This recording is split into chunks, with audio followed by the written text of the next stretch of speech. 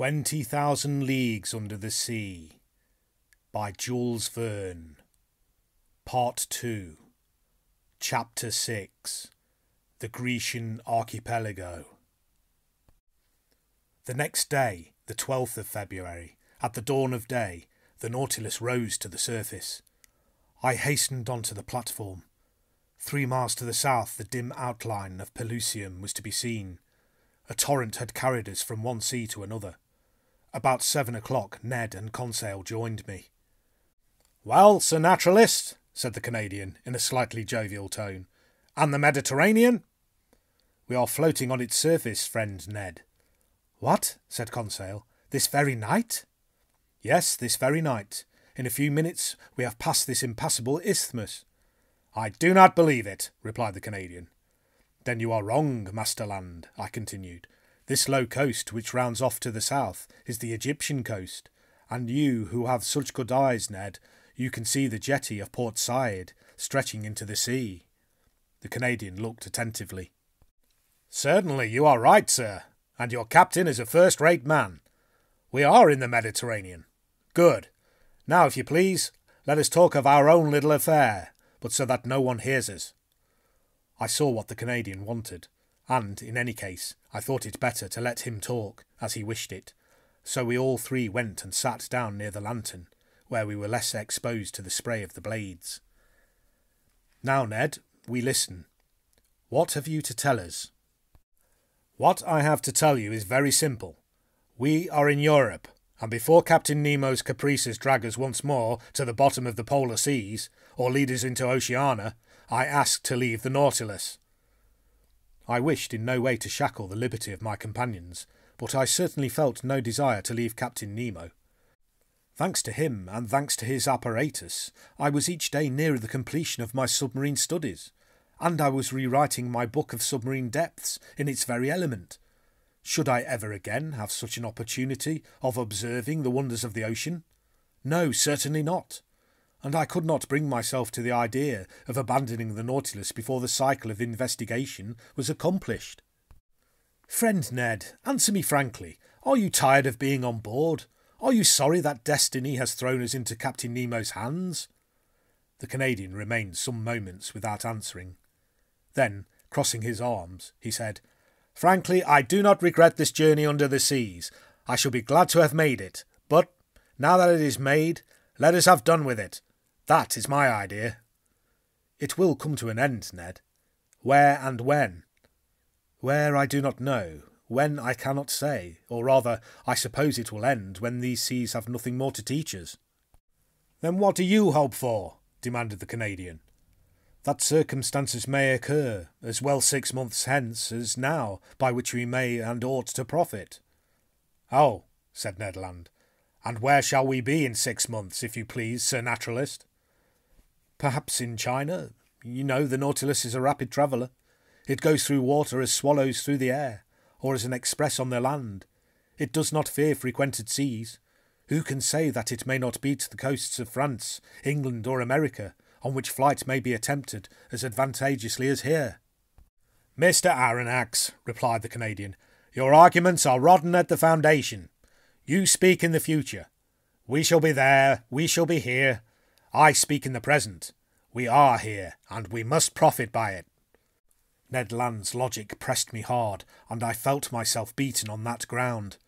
I knew not what argument would now tell in my favour. "Sir," continued Ned, "let us suppose an impossibility.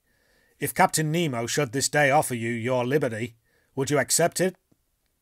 "I do not know," I answered. "And if," he added, "the offer made you this day was never to be renewed, would you accept it?" "Friend Ned, this is my answer. Your reasoning is against me. We must not rely on Captain Nemo's goodwill.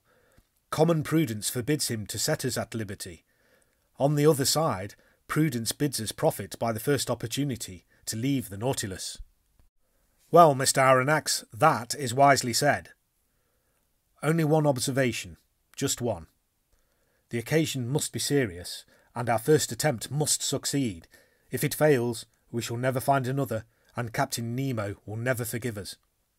"All that is true," replied the Canadian, "but your observation applies equally to all attempts at flight. whether in 2 years' time or in 2 days.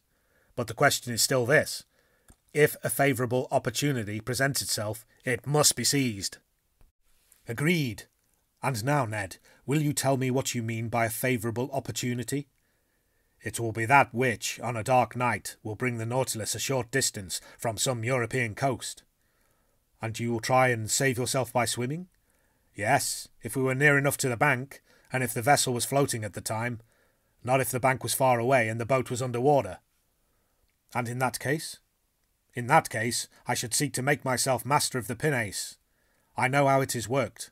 We must get inside, and the bolts once drawn, we shall come to the surface of the water, without even the pilot, who is in the bows, perceiving our flight." "Well, Ned, watch for the opportunity, but do not forget that a hitch will ruin us." "I will not forget, sir." "And now, Ned, would you like to know what I think of your project?" "Certainly, Mr. Arronax." "Well, I do not say I hope, I think that this favourable opportunity will never present itself." "Why not?" "Because Captain Nemo cannot hide from himself that we have not given up all hope of regaining our liberty, and he will be on his guard, above all, in the seas and in the sight of European coasts." "We shall see," replied Ned Land, shaking his head determinedly. "And now, Ned Land," I added, "let us stop here. Not another word on the subject. The day that you are ready, come and let us know, and we will follow you. I rely entirely upon you." Thus ended a conversation which, at no very distant time, led to such grave results. I must say here that fact seemed to confirm my foresight, to the Canadian's great despair. Did Captain Nemo distrust us in these frequented seas, or did he only wish to hide himself from the numerous vessels of all nations which ploughed the Mediterranean? I could not tell, but we were oftener between waters and far from the coast. Or if the Nautilus did emerge, nothing was to be seen but the pilot's cage, and sometimes it went to great depths, for, between the Grecian Archipelago and Asia Minor, we could not touch the bottom by more than 1,000 fathoms. Thus I only knew we were near the island of Carpathos, one of the Sporades, by Captain Nemo reciting these lines from Virgil: "Est Carpathio Neptuni gurgite vetes, Caeruleus Proteus," as he pointed to a spot on the planisphere. It was indeed the ancient abode of Proteus, the old shepherd of Neptune's flocks, now the island of Scarpanto, situated between Rhodes and Crete. I saw nothing but the granite base through the glass panels of the saloon. The next day, the 14th of February, I resolved to employ some hours in studying the fishes of the archipelago, but for some reason or other the panels remained hermetically sealed. Upon taking the course of the Nautilus, I found that we were going towards Candia, the ancient isle of Crete. At the time I embarked on the Abraham Lincoln, the whole of this island had risen in insurrection against the despotism of the Turks. But how the insurgents had fared since that time I was absolutely ignorant, and it was not Captain Nemo, deprived of all land communications, who could tell me. I made no allusion to this event when that night I found myself alone with him in the saloon. Besides, he seemed to be taciturn and preoccupied. Then, contrary to his custom, he ordered both panels to be opened, and, going from one to the other, observed the mass of waters attentively. To what end I could not guess, so on my side I employed my time in studying the fish passing before my eyes. In the midst of the waters a man appeared, a diver, carrying at his belt a leathern purse. It was not a body abandoned to the waves, it was a living man, swimming with a strong hand, disappearing occasionally to take breath at the surface. I turned towards Captain Nemo, and in an agitated voice exclaimed, "A man shipwrecked! He must be saved at any price!" The captain did not answer me, but came and leaned against the panel. The man had approached, and, with his face flattened against the glass, was looking at us. To my great amazement, Captain Nemo signed to him. The diver answered with his hand, mounted immediately to the surface of the water, and did not appear again. "Do not be uncomfortable," said Captain Nemo. "It is Nicholas of Cape Matapan, surnamed Pesca. He is well known in all the Cyclades. A bold diver. Water is his element, and he lives more in it than on land, going continually from one island to another, even as far as Crete." "You know him, Captain?" "Why not, Mr. Arronax?" Saying which, Captain Nemo went towards a piece of furniture standing near the left panel of the saloon. Near this piece of furniture I saw a chest bound with iron, on the cover of which was a copper plate bearing the cipher of the Nautilus with its device. At that moment the captain, without noticing my presence, opened the piece of furniture, a sort of strong box which held a great many ingots. They were ingots of gold. From whence came this precious metal, which represented an enormous sum? Where did the captain gather this gold from, and what was he going to do with it? I did not say one word. I looked. Captain Nemo took the ingots one by one, and arranged them methodically in the chest, which he filled entirely. I estimated the contents at more than 4,000 pounds weight of gold, that is to say, nearly 200,000 pounds. The chest was securely fastened, and the captain wrote an address on the lid, in characters which must have belonged to modern Greece. This done, Captain Nemo pressed a knob, the wire of which communicated with the quarters of the crew. 4 men appeared, and, not without some trouble, pushed the chest out of the saloon. Then I heard them hoisting it up the iron staircase by means of pulleys. At that moment Captain Nemo turned to me. "And you were saying, sir?" said he. "I was saying nothing, Captain."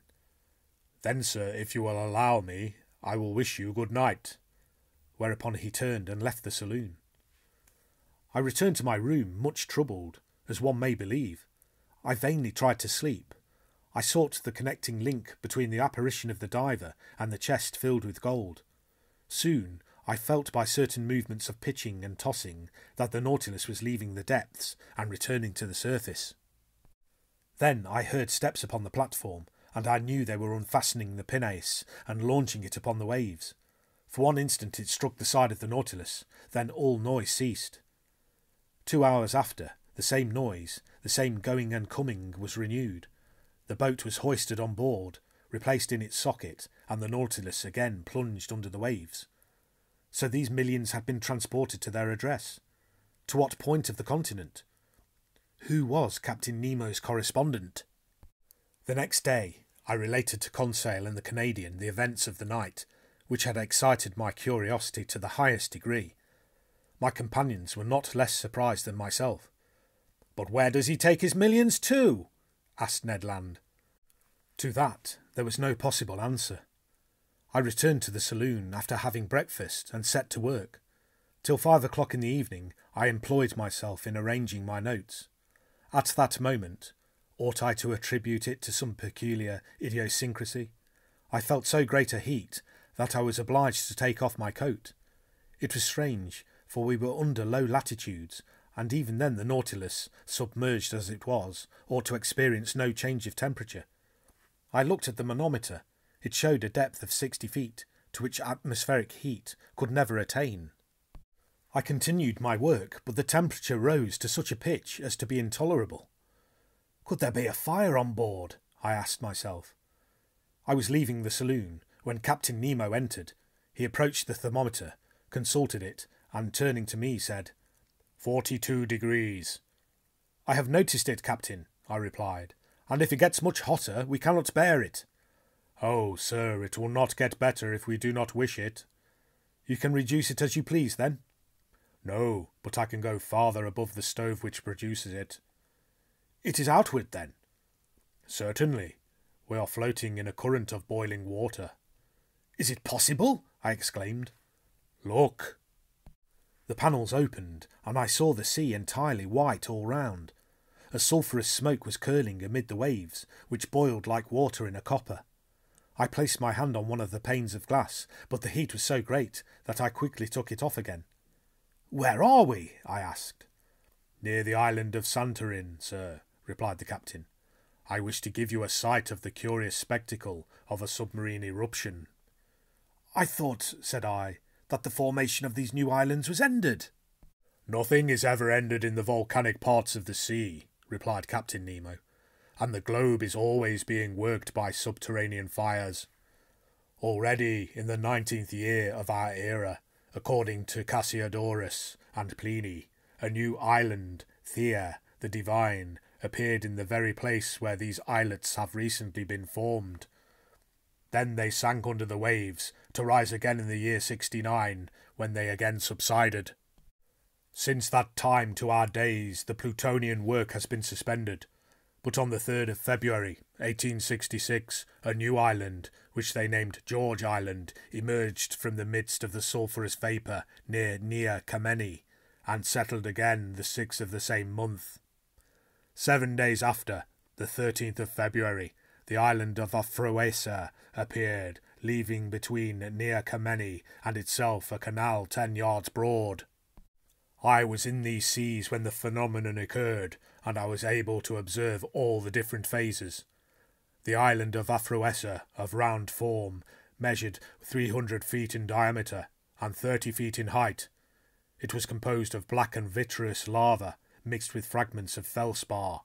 And lastly, on the 10th of March, a smaller island, called Rika, showed itself near Nea Kamenni, and since then these three have joined together, forming but one and the same island. "And the canal in which we are at this moment?" I asked. "Here it is," replied Captain Nemo, showing me a map of the archipelago. "You see, I have marked the new islands." I returned to the glass. The Nautilus was no longer moving. The heat was becoming unbearable. The sea, which till now had been white, was red, owing to the presence of salts of iron. In spite of the ships being hermetically sealed, an insupportable smell of sulphur filled the saloon, and the brilliancy of the electricity was entirely extinguished by bright scarlet flames. I was in a bath. I was choking. I was broiled. "We can remain no longer in this boiling water," said I to the captain. "It would not be prudent," replied the impassive Captain Nemo. An order was given. The Nautilus tacked about and left the furnace it could not brave with impunity. A quarter of an hour after, we were breathing fresh air on the surface. The thought then struck me that, if Ned Land had chosen this part of the sea for our flight, we should never have come alive out of this sea of fire.